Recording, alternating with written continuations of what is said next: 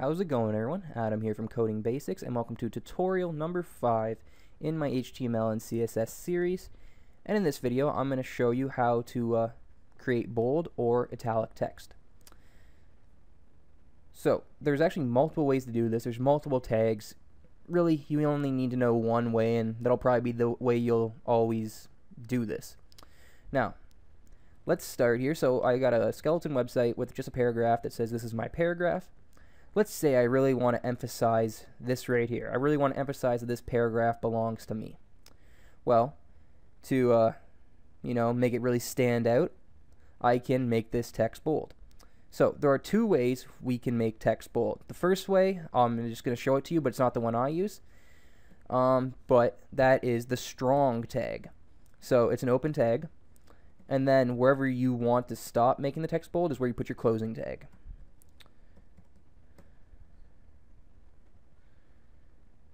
So, launch this in Chrome, and you'll see here, hopefully you can pick up that text difference, but you can see that the my is bold.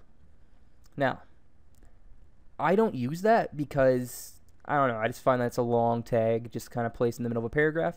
There's a much more simple way to do it, which is the one I use, which is the B tag, which stands for bold, obviously.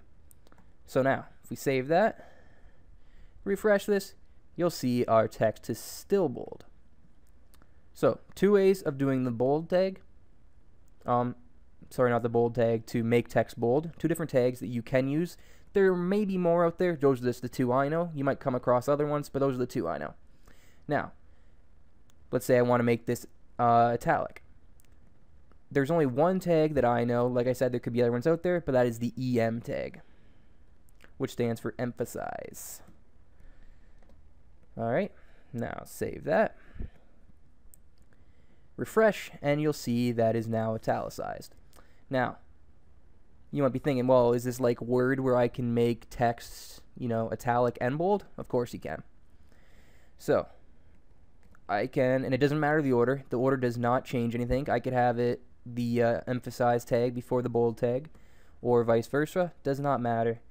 So, here I'm going to have italic and a bold my.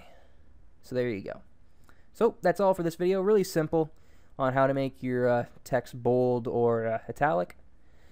So thank you guys for watching. Remember to leave a comment on this video, like this video, and subscribe, and I will see you in the next one.